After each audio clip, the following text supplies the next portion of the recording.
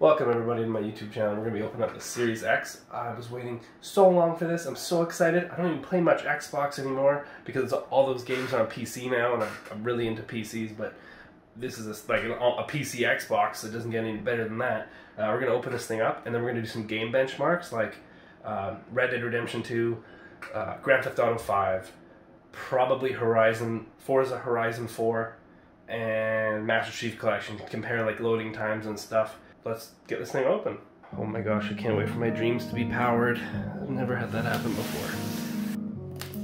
Oh my god, look at it. It's mine now. It's mine because I opened it. Oh, so excited. Alright, she uncut. Are y'all ready to make some new history with the brand new Xbox Series X? Oh my god, boys, here we are. Here we are. My dreams have been powered. It's real. Guys, look. It's a box in a box. It's X on a box in a box. It's too bad the box isn't an X. Oh my lord. Oh yeah, she is a beefcake. Oh man. Frig yes. Let's just stand it up right there. Let's move this aside for now. Let's check out the accessories. Alright, look at this. So we got some foam. That's cool. We got some more foam. That's nice. We got a little pull tab for information. How to put batteries in and, you know, use your app to set yourself up. We don't need any of that. We've done it a few times. Oh man, my ultra high speed HDMI cable. Everybody gets one of those. Typical power cable. Oh, I'm really excited about this part. Getting to hold the controller for the first time. Oh, okay.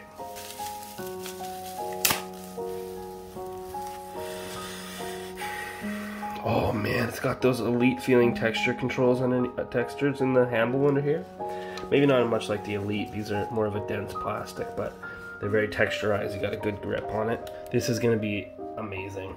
Look at that, guys. Just when I first saw the pictures of this and I saw other people hold it, I'm like, I don't really like the straight top. It kind of feels like a Switch controller, or I don't know, just like some Steam controller. Maybe just something. It doesn't feel very Xboxy, but no, you hold it in your hand. This is good. This is good. What we're looking at here is the top. Oh, it's so green. Oh man, it feels like it looks so different in person than in the camera. You don't really get a sense of the actual diameter of these holes when you're looking at it through like a TV or on someone else's video, like the actual size of them. They're pretty girthy holes, you know what I mean? But like, yeah, let's get this, oh man, let's get this cardboard off of here.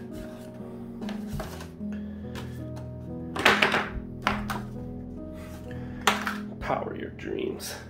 Continue tearing away. Wow. I gotta say, I do not mind how square and cubey this is. This definitely does look like a fridge, but I love the factor. I love the form. I love this forms factor. There's a little thing I saw over here. It says Xbox right there, right?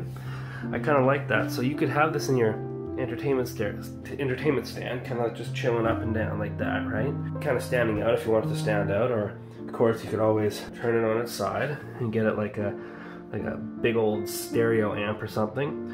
Or, I mean, but the problem with that is then you got this big foot down here just chilling, right? You know what, just whatever, do what you want.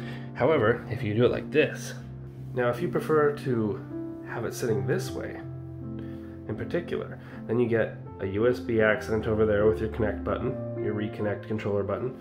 You got your disk drive in the center with your disk drive open and close button. You got a power button there, and then a little Xbox symbol over there. It's almost like both these sides together were intended to be the face of the console, almost emphasizing the fact that it's a box. And I'm sure there's a way to connect it to X too, but I can't think of it. Anyway, let's set it up. I really want to compare games.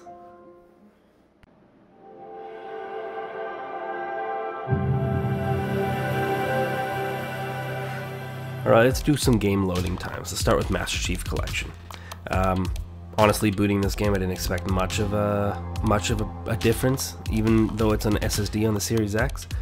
But when it popped at 8.2 seconds, I was like, that does definitely feel quicker. So As you can see, it is kind of noticeably quicker considering that the One X pops at 18.5 seconds. We get a 10-second boost, so that's I chalk that to a win. Now if you want to talk about a real win, let's try Forza Horizon 4. So this game takes a ridiculously long time to do any sort of loading. Fast traveling, picking your car, loading out of your garage, switching in between the DLC maps that you have. It just takes forever. I didn't expect it to be as fast as it's going to be, as you can see here.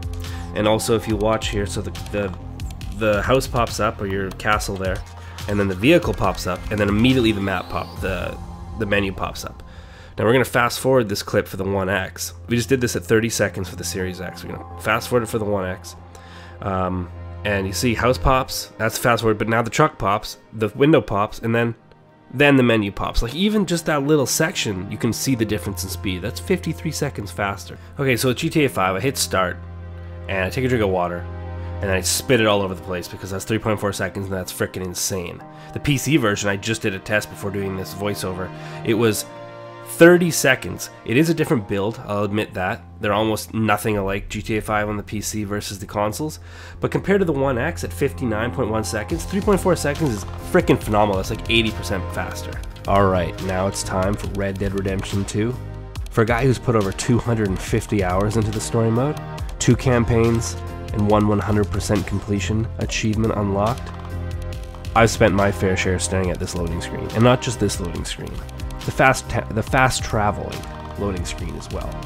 And I'm here to tell you that the Series X knocks like 30 seconds off of the time it takes to fast travel from one destination to another. And it boots this game in 28 seconds. I was speechless. I was speechless at this because I was like, this game's got loads of textures, it's just really dense. And for it to be like 52 seconds faster than the One X is just amazing. Okay, so I was planning on doing comparisons on Red Dead 2 and GTA 5, but unfortunately, due to technical issues, only Red Dead 2 got done. So we're going to compare the northeastern mountains of the Grizzlies here in Red Dead Redemption 2 across both consoles. Like I said, I played 250 hours of this game, and this is probably my favorite region. It just looks so real. Even on the One X, which I think was only 30 FPS, it's amazing. It's stunning. 4K.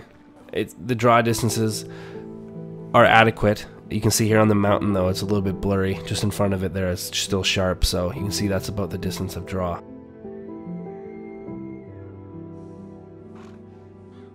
The Series X looks pretty much exactly the same. Depending on the day, the time of day, when you get a little bit maybe better lighting, it might look bit more photorealistic, but as far as like textures and draw distances, everything seems to be the exact same as the One X. More on that in a moment. I could feel in the controller, the game felt more responsive, and I feel like that's maybe the 60 FPS. Wouldn't be surprised. That kind of stuff does make a difference subconsciously. Back to the draw distance issue though. So as you can see here, the mountain blur is still there. So clearly not much has actually been done as far as updating physics and rendering distances and stuff. It's pretty much just a frame rate booster. There's a weird thing I noticed. This is east of Armadillo, but look in front of the horse's head as I zoom in here. Look at the ground. See how it kind of like the ground is changing color? It's pulling shadows and stuff away as the character model passes the camera pack. You know, the camera corners around the character model. It's almost like reducing GPU load so that you can really maintain as much performance as you can get. Okay, so for the Series X, you can still see John's head. It's still doing the shadow issue. Also, the color is off because the HDR stopped recording on the Elgato. This is why I didn't do the GTA 5 comparison. To sum everything up, it seems like the update from Xbox One to Xbox Series X just brought us 60 FPS. No performance increases other than that. Here's another attempt I did to try to show you guys a comparison. I'm not very good at this kind of stuff, but the One X seems to have a brighter day. I don't know if it was just HDR, it kind of looks like it's just weather, to be honest. But the games are the same. The draw distance looks to be the same. The grass textures are the same. The water looks identical. I'm pretty sure it was just a 60 FPS performance gain with the update for the Series X and the PS5, I think. So yeah, thanks for watching, and see you guys soon.